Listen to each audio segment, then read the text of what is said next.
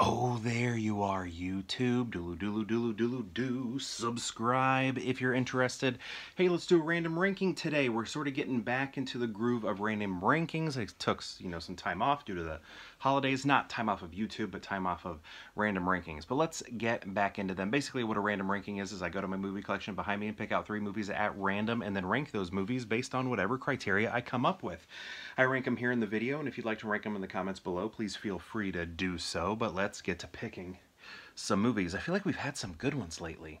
Oh, I already know what this one is. I wasn't looking at it, but by the sheer size of it, I know what I'm looking at. Or I know what it is. Okay, 3 movies at random. I have no clue what I am choosing, except for that one, because I know the shape of the box. All right, here we go. Got it? Got it? Got it. Okay. All right. So that first one was American Gangster. Here's the thing. If you're making movie shelves and you own American Gangster, you always want to make sure you have a little bit of extra room, because this is a taller piece of physical media. Do you see that? Whoops. See, there's the base. See how much is showing there? That's a mistake I've made before, back, early days of when I got this. So we got the 3-disc collector's edition right here. We got Denzel and Russell Crowe, inspired by a true story. I always like this movie. Ooh, look at that beautiful ribbon right here to pull the film out. I always like this movie because I like Denzel's character's wisdom. He has that saying or whatever. I'm probably gonna butcher this, but the saying is don't be noisy, don't be loud, don't be flashy, or something like that. Live large in a quiet way. Don't live large in a loud way. I don't know. He puts it much more eloquently than I am, but I love that because there's this moment when he starts getting a little flashy and then it backfires. Is that right? I mean, it's been a while since I've seen it. It happens to him, right? Doesn't he buy a fur coat or something, and then he gets caught, and he always had this wisdom, you don't want to show your money, your power, all of that. I think in the movie, if you've ever seen Terms of Endearment, John Lithgow says something similar. He says, I can't remember now. He either says Iowa poor or Iowa rich. I can't remember. Maybe he just says Iowa farmer or something like that. Basically, you are a wealthy farmer, but you always talk about how you're struggling, or how poor your farm is doing, or the negative things like crops not coming up that well, but you're living life pretty well. You're not being flashy. I don't know. I'm just trying to say I like all of that. Because I've always said, and one of my friends, he never understood this. I said, if I were a millionaire and could afford the fastest car, allowed on the streets, I would have it. I would buy it, but I would just drive it like a normal car. Just like a normal car. And then if somebody's at a stoplight with me and then they're revving their engine, I would just go on with my business and drive. And he was like, why would you do that? Why wouldn't you race them? You have to race them. And I was like, I don't know, because I know I have the fastest car. That's it. I don't have to show it. I don't have to show that I have the fastest car because I know I have the fastest car.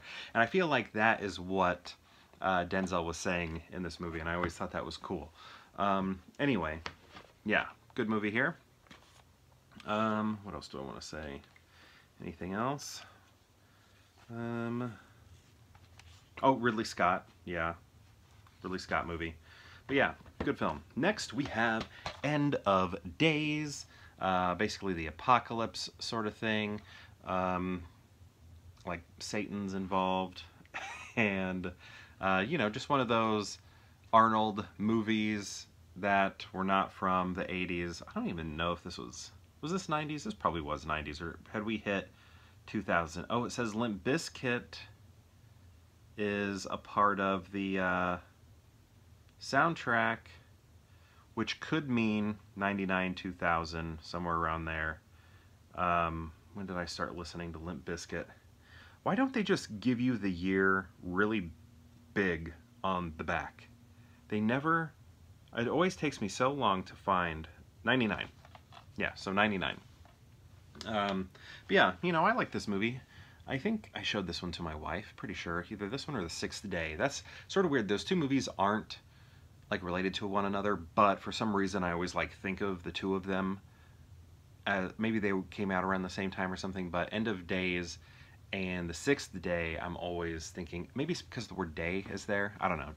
And I think they were made near each other. Next we have the Darjeeling Limited. This is actually one of the Wes Anderson movies that I am not that big of a fan of.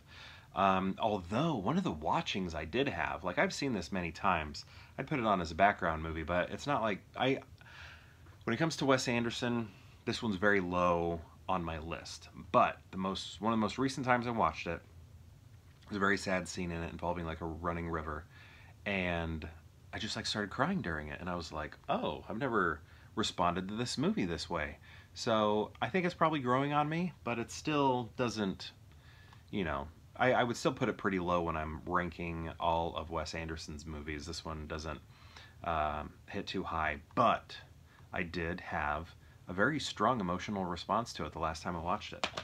So, how do we rank these movies? I think what I'm going to do is I'm going to go American Gangster,